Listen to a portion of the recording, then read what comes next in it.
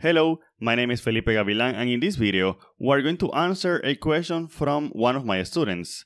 The question is, how can we associate a service to different implementations so that we can decide that, for example, in a controller, we will use one implementation, and in another controller, we're going to use another implementation. So basically, we want to have a service with an interface, and we want to have two associated classes to that service. How can we do that? Well, let's see that in this video. Alright, so we are here in Visual Studio, and first what I'm going to do is that I will give you a tour over the sample application that we're going to use in this video. So we have here an interface which represents the service to which we want to associate two classes. So this is iFileSaver, and as its name implies, we're going to use it to save files. In our case, we have two implementations of this interface. FileSaver Local, which just saves the file into the www root directory of our ASP.NET Core application, and also FileSaver Azure, which saves a file to Azure. Now, the problem is that we have two controllers. We have the Movies controller and the People controller, and because of a requirement of our client, here in Movies controller, we want to save posters of movies, but we want to save those posters in the www root directory. Meanwhile, in People controller, we're going to receive photos of our actors, and we want to save those photos in Azure. So we have a service, iFileSaver, but we want to use one implementation in one class and another implementation in another class. So how can we do that? Well, let me first talk you about factories. In the past, I made a tutorial about factories in which we were able to do the following. We had our iFileSaver service, and what we wanted to do in that video was that we wanted to use one implementation if we were in development and another implementation if we were in production. So for that, we use a factory. That allowed me to say if we are in development, we're going to use FileSaver Local so that we can save our files in the www root directory. Otherwise, if we were in production, we were going to use the FileSaver Azure implementation of our iFileSaver service. But that is not what we want to do in this video. In this video, I want to say from here, for example, from Movies controller, that I want to use the FileSaver Local implementation, and in People controller, I want to use the FileSaver Azure implementation. So how can we do that? A simple way of doing this is the following.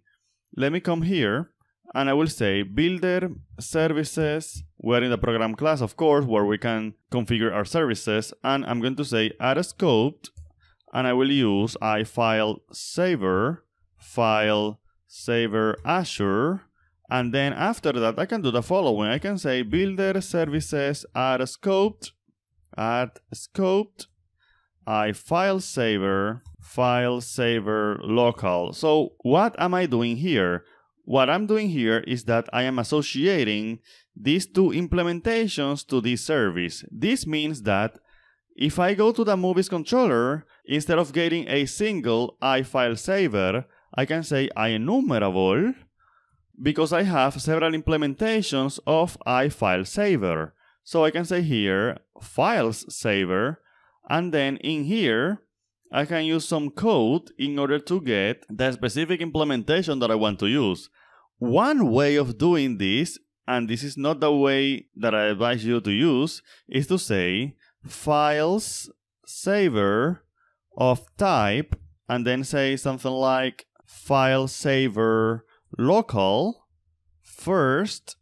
This will work, but there is a problem with this, and the problem is that I am hard-coding the FileSaver Local class here, which defeats the purpose of using dependency injection and the dependency inversion principle of the solid principles. Because the idea is that we should use an interface so that we have flexibility, so that in the future, if we want to change this implementation, we only have to do that in one place, and then that change is going to propagate to our whole application. So this is a no-no, so let me delete this from here.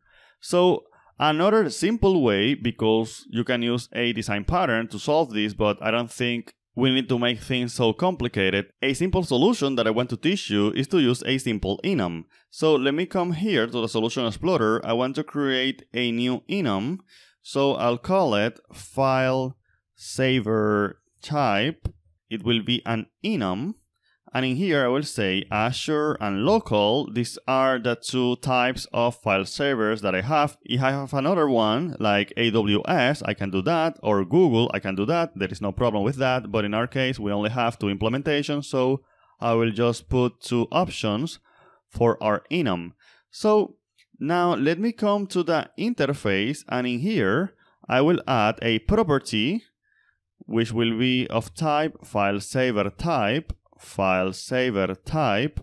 and I will remove the set because I only want to be able to read that.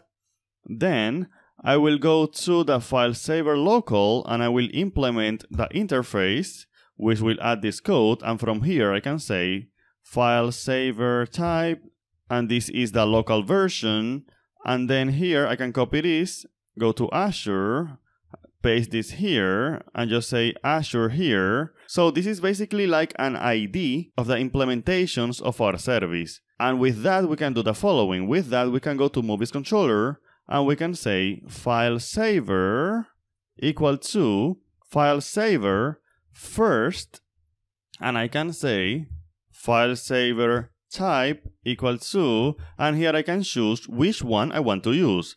In the case of Movies Controller, I want to use the local implementation. And then in People Controller, I want to save this in Azure. I want to save the files in Azure. So I will say, or first I should do this. I should say IEnumerable, and then Files Saver, and then FileSaver equal to Files Saver dot first, and then I want to say here that I want to use the Azure implementation. And that's actually it. With this, we're good to go. We have made it so we can choose which implementation of the service we want to use. And not only that, but I am hiding behind this ID the concrete class that we're using. Here, I don't know that we're using the FileSaver Azure class.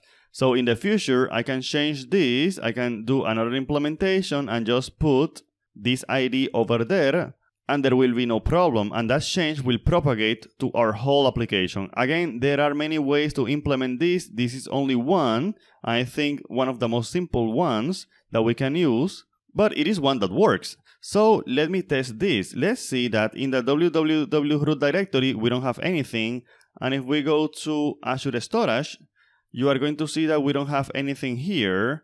Let me go to Blob Containers, People.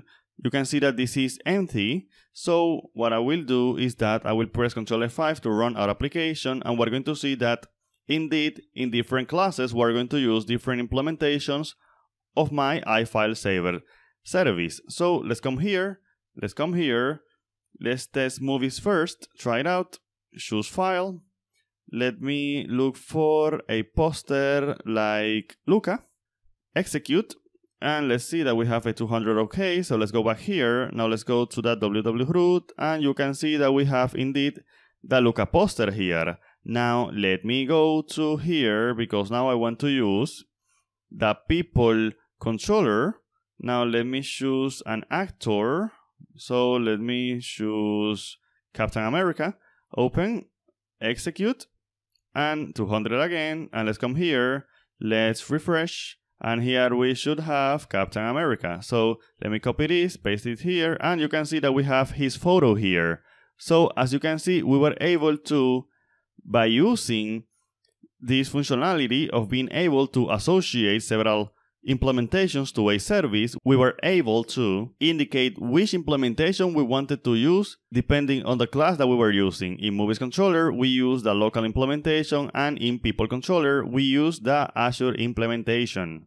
If you want to learn more about .NET, ASP.NET Core, and other technologies, please check out my Udemy courses today. There is a link to all of my courses in the description of this video. Thank you.